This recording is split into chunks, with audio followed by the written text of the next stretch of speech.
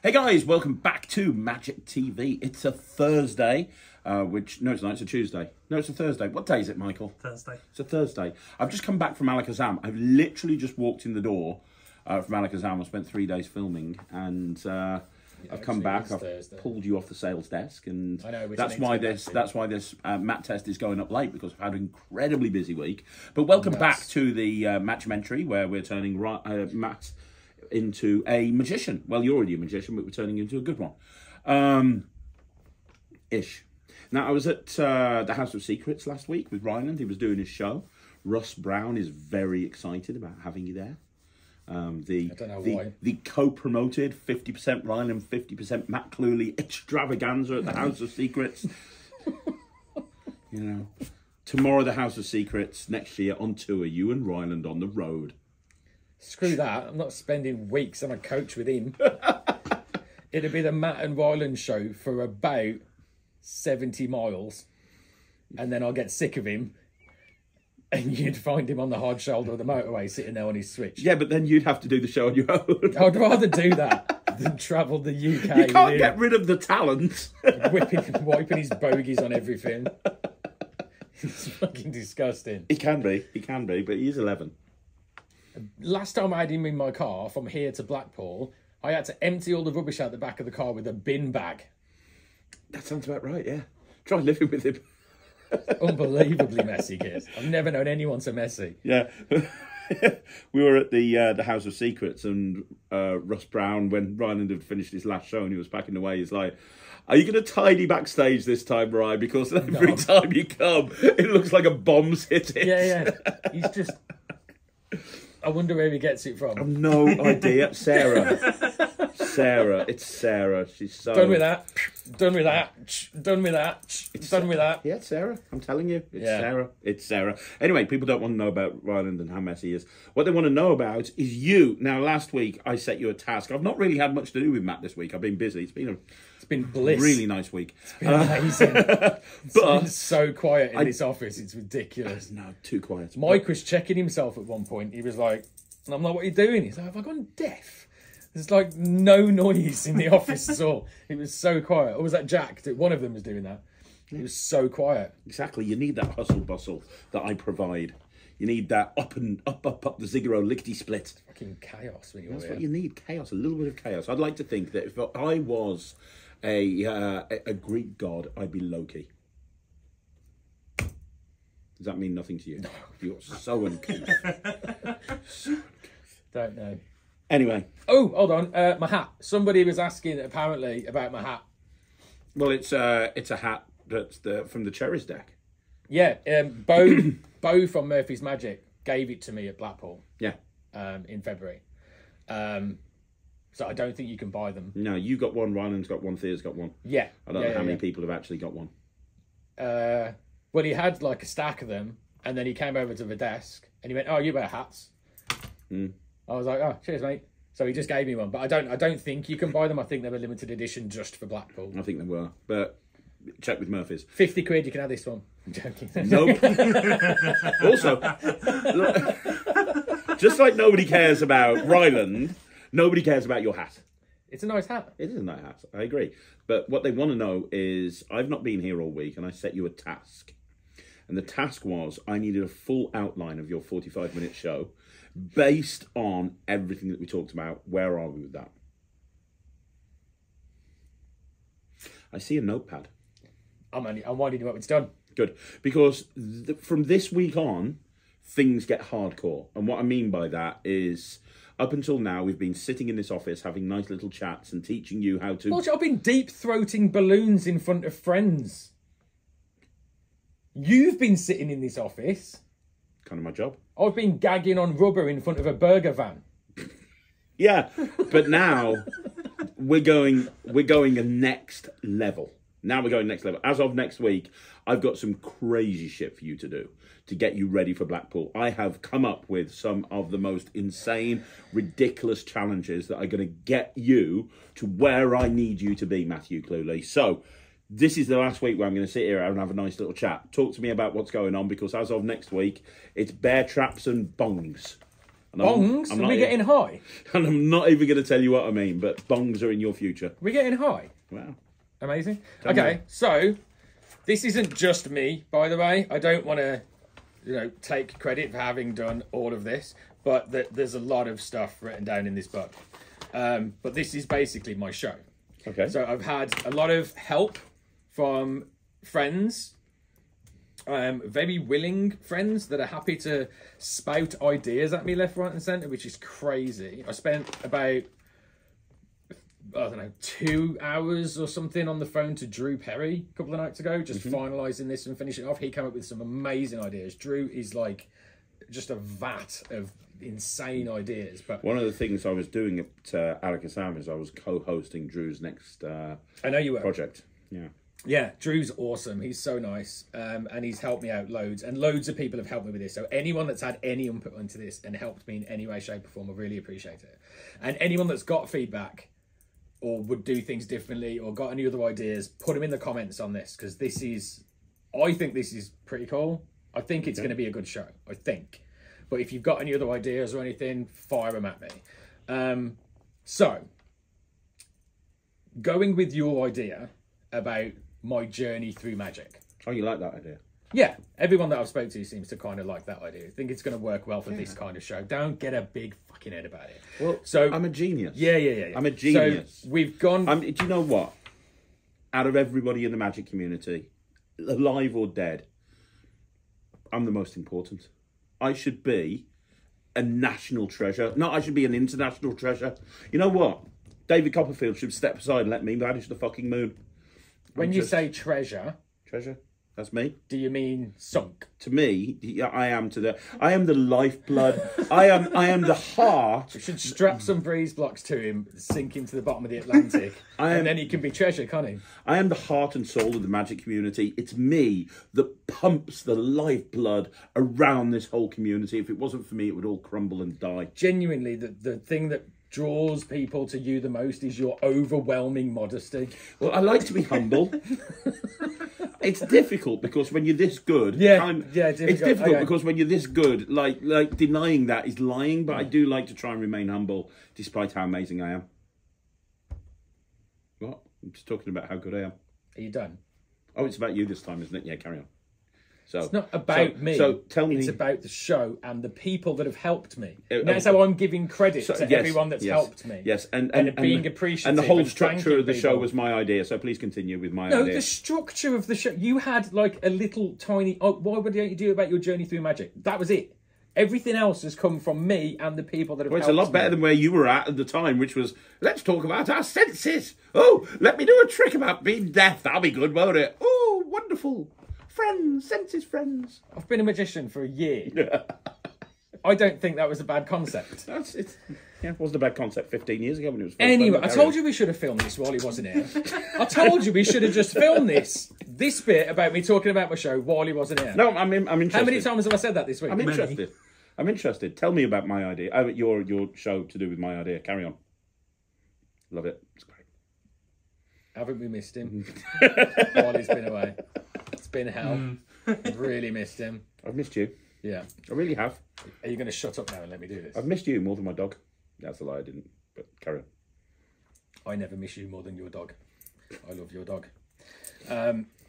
Right. So, we're going to start off with my journey through magic. Yes.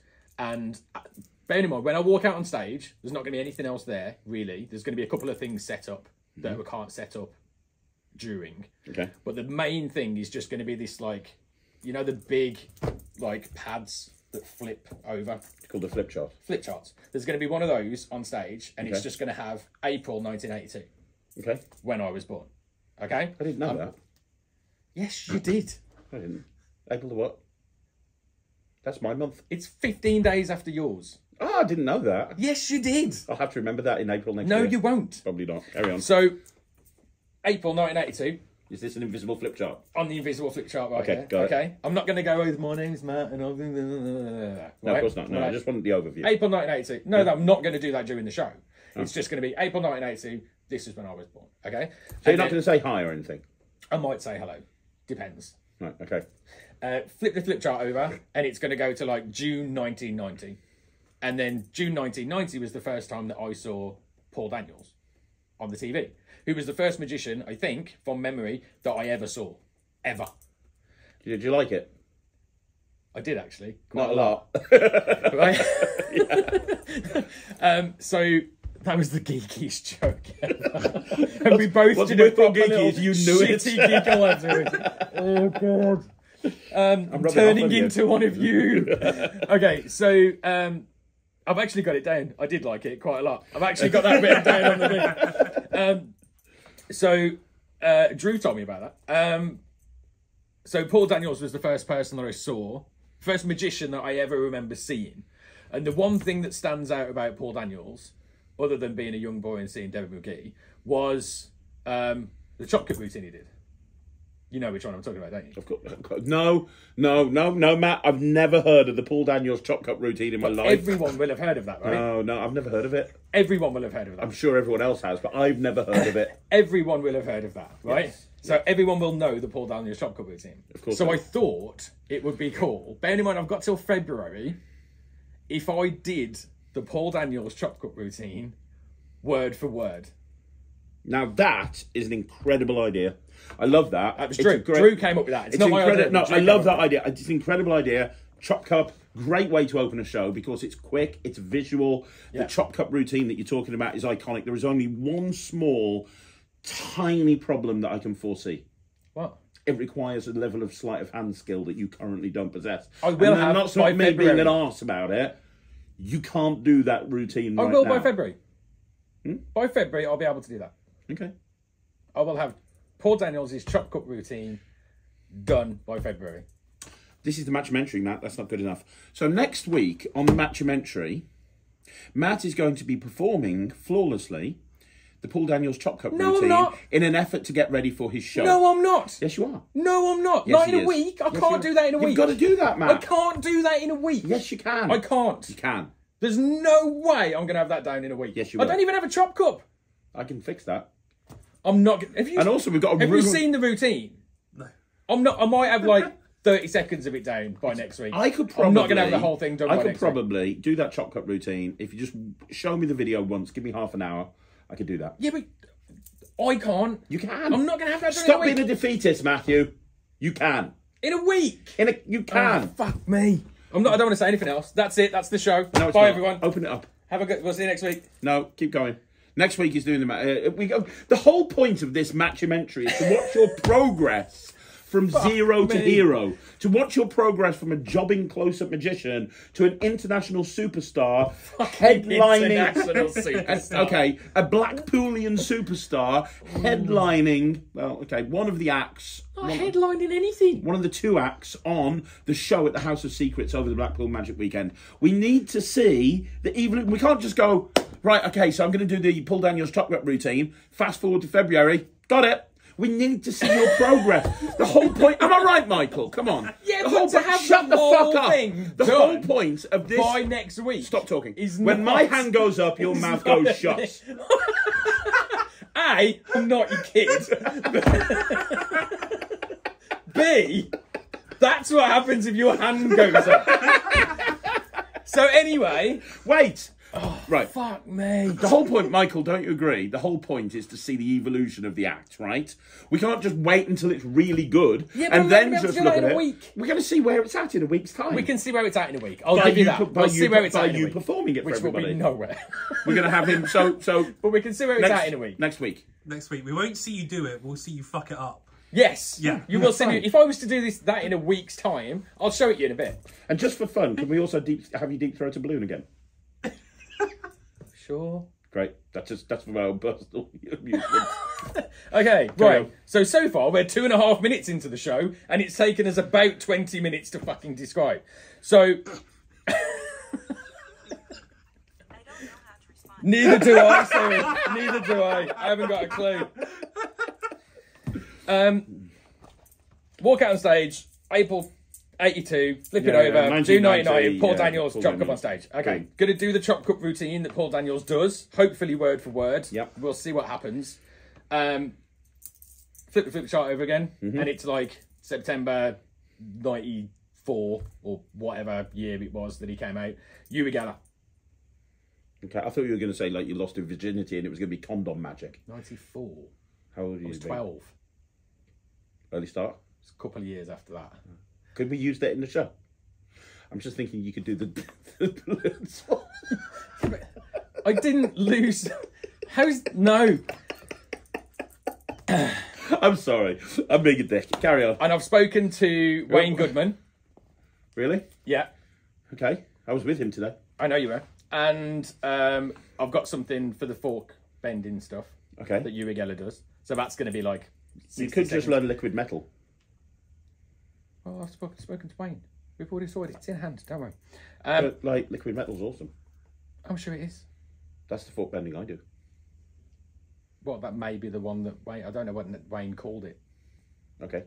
but it's So, got some of that to do. Then I'm going to flip it over again.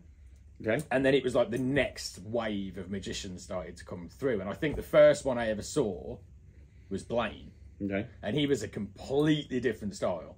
You've got like Blaine, Uri Geller. You know what I mean? Completely different styles of magic, completely different styles of people. And he was like captivating. I loved David Blaine when he first came out. I watched everything he ever did. And the most famous thing he ever did, which caused the most amount of media and whatever, was that little levitation thing that he did. So as a joke, I'm just going to turn around and do that and then carry on. That's David Blaine done. That'll be another flip chart thing. And then it comes over again. Be careful of that. Why? That's the sort of thing that you could get in trouble with the magic community. Why? So the little thing where he stood on one toe, Yeah. it's called the Belducci levitation. Yeah. And a lot of people actually use it in their show. Oh, do they really? Like, they really do. When it's done properly, it looks incredible. Now, what Blaine did... I was thinking about when learning can it I properly. Can I just explain?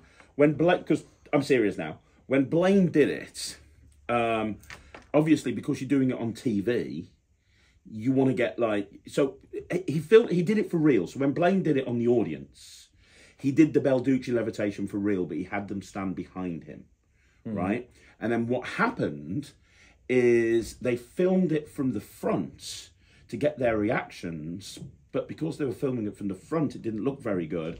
So that's when they edited it so that it would look better on TV, because he was doing it on TV. Do you understand?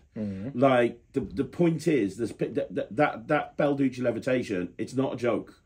Amongst it's one that a lot of magicians know, and it got exposed at the time an awful lot on the internet. Yeah. But I could give you at least 3 people that do it in their show, and if they were sitting in an audience watching you, or they saw a video watching you and you just gave it away as a gag, I don't think people would like that in the middle of a magic show. I just assumed that everybody now knew who it did. Have you ever seen it done properly? No.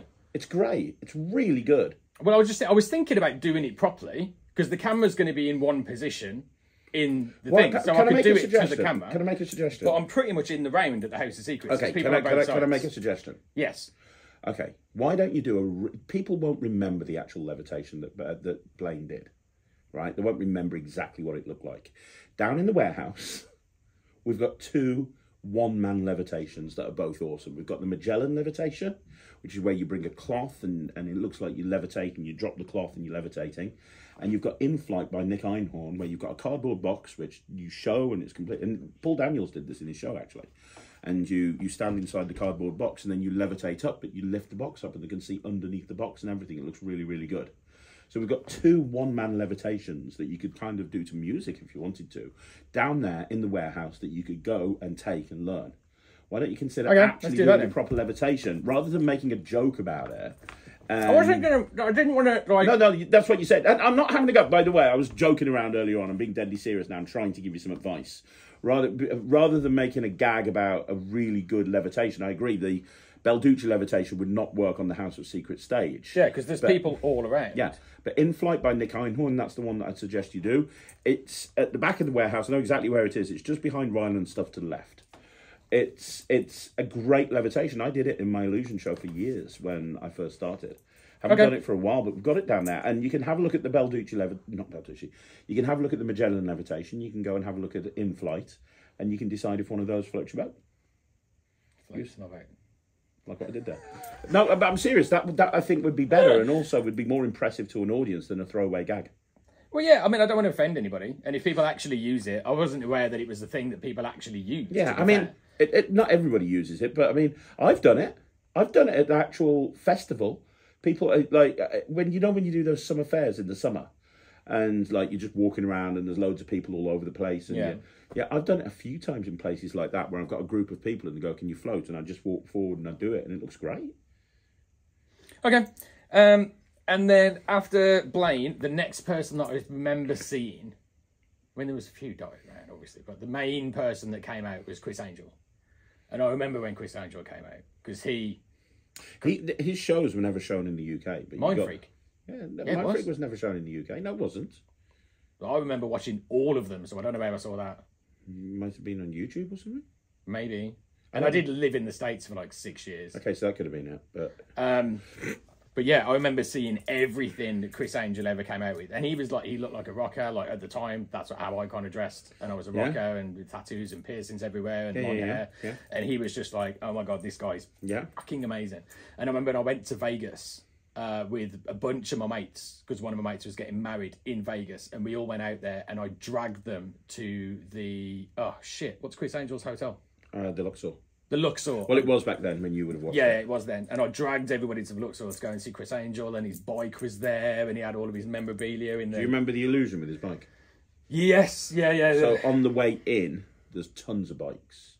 There's like 8, 1, 9, 10, 11, 12 bikes. All of his bikes are like in display cabinets. Yeah. It's the one that was up on the top, the Harley. And then I'll never forget this when I went to watch Chris Angel. So all of the bikes are on display when you go in. And then I think it was just before the first half, the interval, he gets somebody up on stage, and they're not Stooge. And he brings up on the screen behind him all of his bikes, and he says, you've probably seen them on the way in. And he has them pick one. And they have a free choice of any one. And they pick one, and then they go stand to one side. And he brings up a cloth, and he produces that exact bike on stage. Nice. And then when they walk out for the interval, that bike is now missing from the display cabinets. And I remember speaking to a magician. Now, this didn't come from him directly, but it came from somebody who knew him. And he was like, do you know how that works? I'm like, no. And he said, well, the theatre's rigged out so that when they select one, a button's pressed and it goes from the display cabinet across and then gets ready to be pushed into a production position. Now, I don't know if that's true. The illusion was like incredible. I loved it. And I love the fact that when they walked out, that bike was missing. And then the guy said, yeah, that's how it works. I'm like, no, that's incredible. That's quite a setup, isn't it? Yeah. So we're talking about Chris Angel and Vegas, and that was when I started to get into kind of like seeing the first kind of like mentalism kind of stuff as well. I know he was like a big like risk taker and illusions and stuff, but he did I think the biggest thing he ever did was set himself on fire. Yeah, he's done all kinds of stuff, innit? He was a lunatic. Yeah, so have you set you on fire? No. Oh. But then I was going to... Are you going to jump out of a helicopter? I would love to jump out of a helicopter. No, without a parachute. Oh, no. So then I was going to go... Because it's gambling and stuff as well, I was going to go into psychology. Yeah, because when you think Chris Angel, you think coloured bags on glasses. It's gambling though, isn't it? Okay, yeah. Gambling. I'm going to bet 50 quid to somebody that they can get... Honestly, I don't see the link that much between... I really think that's quite a weak link. Up until that point, I'm totally on board with this. I think that's a bit of a weak link. I think if you were going to do anything at that point, when you think of Chris Angel, you'd be doing like the Blades or something like that, or something dangerous. That's what he's known for. He's not known for fucking colourful bags on glasses. I was in Vegas when I saw him. Yeah, I've got fine. That kind of but link to there's him. Lots of other there's lots of other magicians and... in Vegas as well. Like, if you were going to do that, I would do something more dangerous, like Single Needle or Blades or Hook. Hook would be a good one. Hook by Casey that you say Hook. That you do. Where, I do Hook you know, all the time. Well, Hook, I believe Angel's actually done that on TV. Has he? I might be wrong, but he's done stuff like that. That feels more like because Hook is very similar to colour psychology, really, when you think about it, in that they have a choice and they end up making the correct choice. But honestly, you tell me, what's more Chris Angel to you? Yeah, Hook would be more Chris Angel. I honestly, and I'm not being a dick here. This again at the beginning, I was like joking around. I'm trying to help you here. I'm being serious. I love what you're doing here, and I love that you're linking it into stuff that you've done throughout that's got you into magic. But honestly, I put Hook there instead. It works really well on stage. You can even make Hook with much longer threads, and you can actually hand the hook, that one of the threads out to a member of the audience, step backwards and then tell them to pull in. Becomes really dramatic and looks great. Okay. Yeah, we'll have a look at that. And then from there, going into being a mentalist, and obviously I'm on stage being a mentalist at the time, and using my like skills that I've got from being on stage, but then walking onto a stage as a magician and realizing how difficult and how different it is being a magician on stage to anything that I've ever done. But how far I've come to be able to walk on stage as a magician, and then wanting to share that kind of experience with somebody in the audience. Yeah. So just picking somebody in the audience, but like hopefully that's not a magician, if I can find someone that's not a magician, or someone that hasn't got stage experience as a magician, and bringing them up and then doing Cue the Magic, which I love the idea of doing that. I think it's brilliant. I agree. Right, Angelo Carbone. No, I love Cue the Magic. Yeah. I've done it for years in my act. And I think that would be However, great. can I make another suggestion? Up until this point, you've linked every trick into a magician. Yeah. I would link Cue the Magic into Wayne Dobson, because I know you've seen Wayne Dobson. I know you said I have that, seen Wayne Dobson. and I know you said that you watched him as a kid.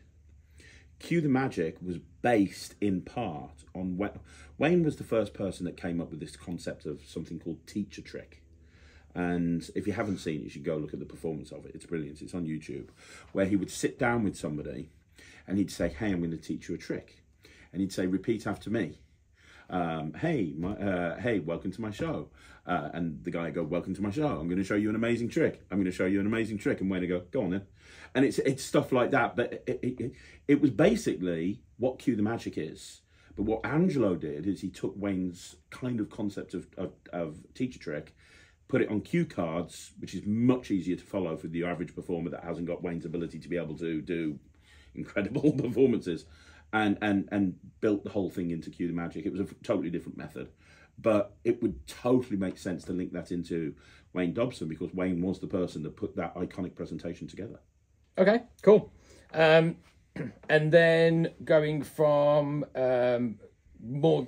obviously explain that I'm going more into mentalism and really getting into the mentalism side of it. But then being a magician and being a mentalist, I was kind of, what I've done since I've started is pull my experiences from being an actor into my performances of doing mentalism, which is why I think they're going down so well at the moment.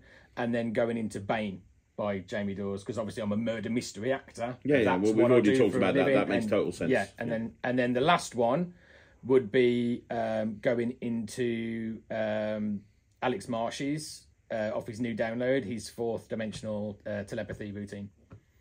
Okay. As like a strong mentalism piece to finish the show. But why not talk about Alexander Marsh? And talk about Alex and Or people Alex like Alex. Alex McAleer. Or Alex McAleer. Yeah. I don't think I can't remember if it's Alex McAleer. Is it Alex McAleer and then Alexander Marsh? Or is it the other way around? It's one of the Alexander two. McAleer, then Alex. Yeah, whatever. But yeah, talking about people like Alex and Simon and Mark Paul and all of these people that I've learnt from since I've started, all of these people that I've had the opportunity to speak to and interact with and ask questions to, and be able to put this show together based off of the information that I've had from these incredible mentalists that I've had a chance to meet. And just doing that. And that is Alex's kind of routine, but I don't think... And is that the close to the show? Other than having the little reveal going all the way throughout. Oh, that you talked about with Mark Paul. Yeah. Okay. And what does that end up being? I think we're still working on that bit, to be fair. I think that's going to end up being the date. Because obviously we're working on different dates as we're going through. And I think I'm going to have it as the date of Using Toxic Blackpool. Plus. Using Mark's thing, and then the last time I flip it over, so the last date that comes up is actually going to be the date that we are in Blackpool. Okay. So it'll be the last... I'll have the reveal done from the cards that they've picked out, have that as the reveal for the date, and then have the same date on the last flip chart that I'm pulling over. Cool. The only other thing that I would say, I mean, that's a really good show, genuinely, great. I've made a couple of comments there that I think would be worth doing. The only other thing that I'd say is the House of Secrets has got 2 television screens on the stage, raised up. Yes, it has. And your music cues, well, also you'll need to think about music and everything, you know. But your music and your video can be controlled in QLabs. It's got the whole QLab set up. And I will be there, so I can help you with that if you want me to as well. But the point is, what would be really nice is, as you're talking about each one of these magicians, videos are just playing in the background of that particular magician as you're introing it, not during the trick, but as you're bringing up, hey, now in blah, blah, blah date, I met Chris Angel, and you've got, for people who don't know who it is and therefore have no frame of reference and therefore don't have an emotional attachment to it, I think having those videos in the background would be good. And when you're talking about Bane and you're talking about you as a murder mystery performer, if you've got some video of you just doing that sort of stuff or rehearsing that sort of stuff or something, and that's playing in the background, I just think that would make it more of a polished, Yeah, that's cool. Polished show, really. Yep. Yeah, it's good. It's really good. Yeah. I'm quite happy with it. I think it would be, now I need to get practicing and rehearsing it and write a script for it. But I think that, I mean, thank you again for everyone that's helped me and given me advice and stuff. You're welcome. I really appreciate it. You're welcome. I'm a giver. I'm a giver. I'm a giver. Helped, I'm a giver. I really appreciate it. Let's be honest, nobody's helped, just me. It's only me. It's only me. You're welcome. Well, I'm a giver. I'm a giver. You're a taker. I will give and you can receive. It's fine. My knowledge into your brain. So I'm not getting any credit at all for that. No, it's all me. Why do I bother? If this show goes incredibly well and you smash it, it was my guidance, mentorship, and ability to lead from the front. If it dies on its arse, it's all you for being shit. So is there any upside to me doing this at all? When I pull this shit, do you think people Is there any upside to me doing when this? I say this shit, do you think people actually believe the crap? Yes. No, they can't do. People aren't that stupid. But we are dealing with the magic community, so probably. What? I'm joking again. I'm not getting involved. The views of Craig Betty are not mirrored by myself or Mike. They are. Or Jack. They are completely. They are solely the views and opinions of Craig Petty. I like that. I like that a lot. So It took a lot of time, that did. yeah, I can tell you worked hard. So next week, because obviously you did that in a week and you did great. So next week, I want to see the Chop Cup. We're going to start off, but through the week we can get some video of him trying it and trying to do the script. We can get some video. We'll get you in here for a bit as you're practicing it, and then next week we'll have you perform it. And if it's where I think it needs to be, we can have you out on the streets doing some. We'll take you to the burger van again. That'll be fun. Doing the Chop Cup in the burger van. How am I going to do a Chop Cup in a burger van? We'll give you the little busking table from down the warehouse, and you can just go up and go, hey, table, done. And then you can take your little table to next door to and then Freddy's, and then anywhere. Can't go and see Tam after the next couple of days. He's going home. Why? Where's he going? What's home? Zimbabwe. He's from Zimbabwe. Yeah. What's he going? What about his place? He's going home for Christmas. It's not Christmas. It's not even December. But he's going home, like I said, in a few days, I think. What a lazy sod. So he's closing up I think so. just for a month. Yeah. That's ridiculous. Fair play to him. Don't know why you do that. He told me I can go with him next year if I need to get away from you. Don't forget, you're still working on Christmas Day because those people are going to be wanting magician. They're going to want to book a magician on Christmas Day. We've already got bookings for Christmas Day. I know we have, but people might ring up on Christmas Day. They did last year. Do you remember? Last year, I was like, I'll cover the phones on Christmas Day. And I spent the entire Christmas Day answering phones. Yeah, you said you'd cover the phones on Christmas Day because you didn't think anyone was going to call. Well, guess what? Experience is what you win when you lost. I lost. I've won the experience. You're up on Christmas Day. I'm not. I don't do cover.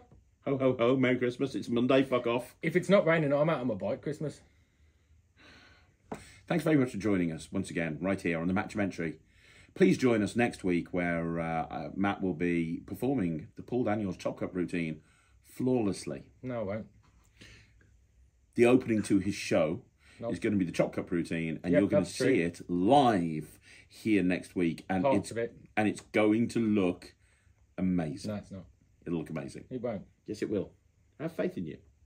It won't. I have more faith in you than you do yourself. If you don't think it'll look good, it won't look good. No, I just know what my calendar's like between now and next week. Yeah, it's fine. You've got plenty of time. No, I haven't. Yes, you have. Say bye to everyone, Matt. Silent but deadly.